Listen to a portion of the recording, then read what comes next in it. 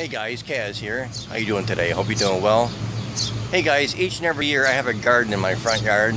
Most of you know this, but if you don't know it, I have a garden in my front yard, and it's not a real big area, but you know, it's enough to where I can get enough stuff in there and kind of, you know, supplies me for the summer, some of the fall, and a little bit into the winter time. You know, I really pack it in tight with plants, vegetables, peppers, green beans, tomatoes, carrots, lettuce, spinach. Usually that's most everything that I do, but you know, I'm just cleaning up this year. It's Memorial Day weekend, and I'm actually you know, cleaning it out and getting ready to put my plants in there that I started back in March and April from seeds, and a few things that I bought from the greenhouse. But there's something I want to show you, so let's take a look. So right here, before I start to till up my garden and pull all of this junk out of it, what I usually do is take a quick look and see what's in my garden. And the first thing I notice right here is that there's a carrot plant that came up unexpectedly from last year. So that's really cool. And I put this stake here so I don't actually accidentally remove it while I clean out this mess here. And then the other thing that I noticed is that it looks like this right here could be a lettuce plant that came up from last year. It doesn't look like a dandelion, but even if it is, dandelions are edible and very resourceful. So if it's a dandelion, that's fine. But what I also noticed is that very similar to this plant, there's a whole bunch of them right here in this nice little packet. And I'm very, very curious to know if these are lettuce plants, because they certainly do look like lettuce plants to me. They don't look like dandelions, although they could be. But my estimation is that it's some of the lettuce seeds that I had in last year's garden kind of sprouted on their own, and the carrot did too. But just really excited to see that it's kind of started on their own.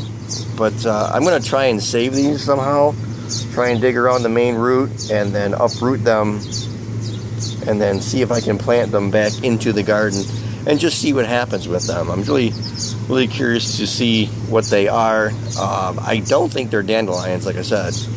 But when the garden is complete, I will show you then just what exactly I have in the completed process.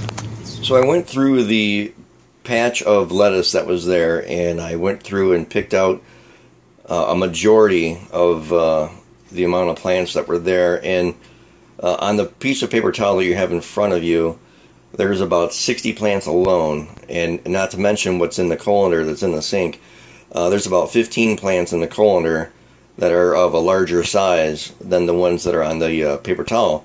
But you know, what's amazing is there's probably still at least 40, maybe 30 to 40 plants, lettuce plants, that are still in the garden as I have them now.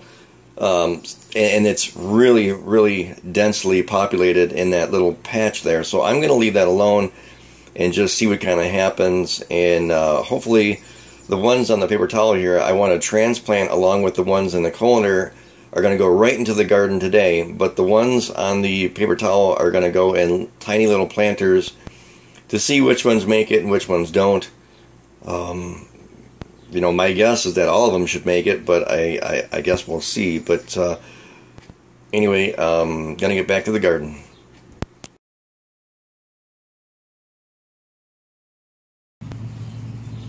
Alright guys, so here's the finished product of my garden here. I just want to show you everything that I got in here, and I want to take a step back just so you can show you that I don't have any bushes in here. Like I said, when I moved in, the management allowed me to take the dying bushes out, and I decided to put a garden in instead. So here's what you got. It's a 5-foot by 11-foot section right here, and here's a quick view of everything that's in here. I've got it's either 51 or 54 plants in this little section. It's 11 foot by 5 foot. so it's in there pretty tight. And I just want to show you the lettuce that was coming up by itself, and that's this right here. And I was able to I took a few of the big ones and I pulled those out of the bunch. But I think this is really cool that this lettuce came up by itself from last year. That's awesome. And just want to show you the other section over here. I put some sweet peppers in that planter. I put some green bell peppers in that planter. My 2 maple trees that have been growing. This will be the 3rd year. And here I have some plants that are left over. Got some peppers, some lettuce, and some spinach that's left over. And then here's the smaller section of my garden. This is about 4 foot wide by 2 foot wide. And then this section here is about 5 feet back, much like the other side is. So on this side I've got 5, 8, about 16 plants or so. I got carrots, broccoli, and tomatoes on this side only. I might put some more in when these boards come out. I might put 1 or 2 more in, but these broccoli plants are going to get pretty big. But it's a quick overview of my garden. Like I said, I didn't do any seeding videos this year because my seeds did terrible this year. My initial planting, I only got 30% response. And so I ended up planting in stages, so there was no point in videotaping that. But I hope you like my garden.